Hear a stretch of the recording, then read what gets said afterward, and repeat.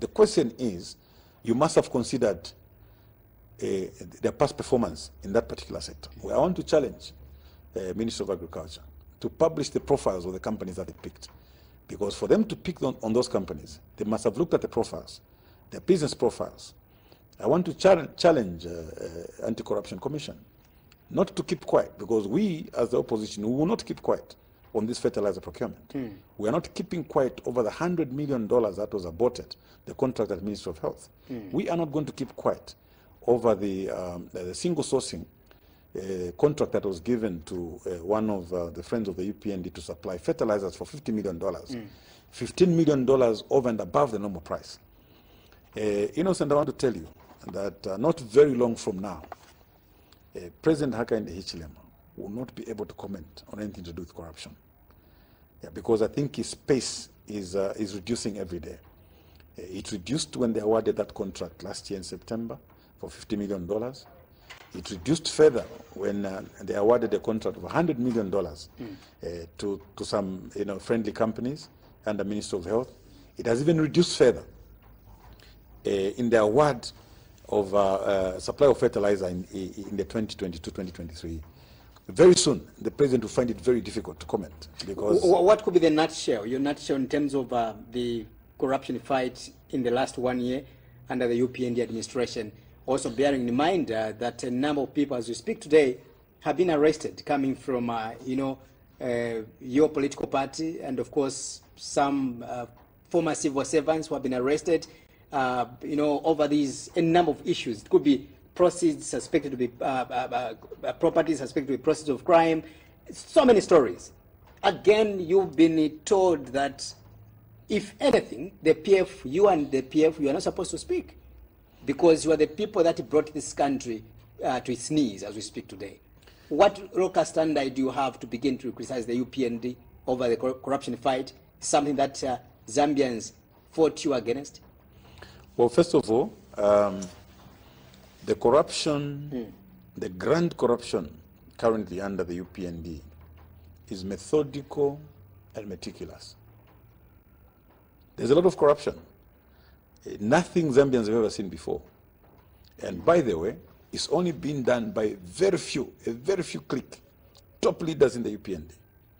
I would not want to accuse all the members of the UPND in cabinet or in parliament, but there's a small clique of top leadership within the UPND that are involved in massive corruption. So the fight against corruption, on the other hand, is a smokescreen.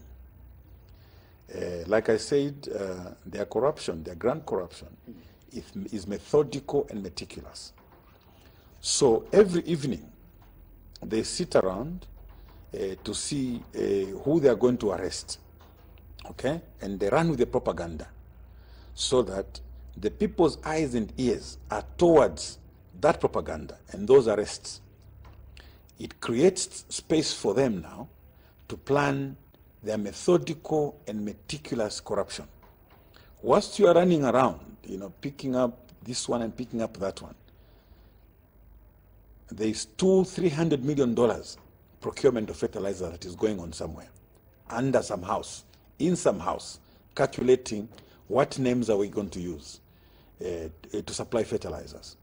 When you're running around to SEC with cameras to interview those that have been called to answer charges, there's $100 million under Ministry of Health contracts that are being signed in a house somewhere.